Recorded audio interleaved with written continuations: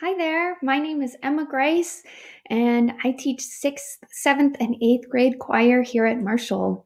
This is my third full year at Marshall and my 6th year teaching music. Even though this year is different than any other year I've been teaching, I have really been enjoying singing and learning with all of your students this fall. This semester in choir, we'll be learning the basics of reading music, that is, learning rhythms and how to clap them. We're also learning solfege in order to read the notes of music. Solfege are syllables that vocalists use, kind of like note names in band and orchestra, in order to identify notes and perform them. So if you've heard your student practicing do, re, mi, around the house, that's solfege. We are also learning in choir how to build our vocal technique so that students can start singing even better.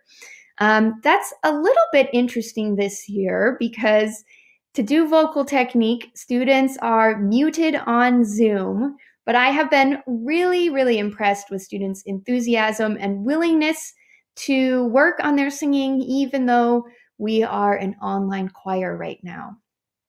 This first semester is going to be different than a typical choir. We are not able to have concerts right now. And so we are going to be learning through projects. Your students have been composing music, and this fall we're going to be doing a project on music and identity. Students are going to be reflecting on how the music they like and have memories associated with reflects who they are and where they come from. I'm also looking forward this fall to a virtual choir opportunity for students.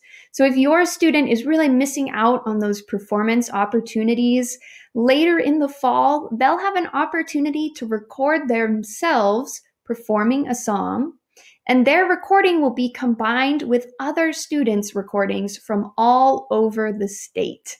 This is a really exciting opportunity, and for that reason, it won't be required because I know not everyone can sing at home. But if your student is interested, I think it's going to be really, really great. Um, all of our assignments, our grades, our lesson slides, and all of our information is posted in our class Schoology page. You can look at grades there and missing assignments as well. I always accept late work, and I always allow students to retake and resubmit any assignments for a higher grade as well.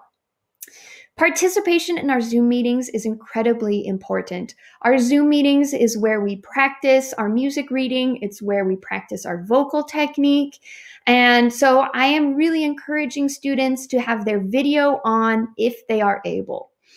If they are not able, it's fine. I still expect that students are participating in the chat box if they don't have their video on. This is so important to me that students are engaged in their work. Choir is very easy if they pay attention in the Zoom meetings.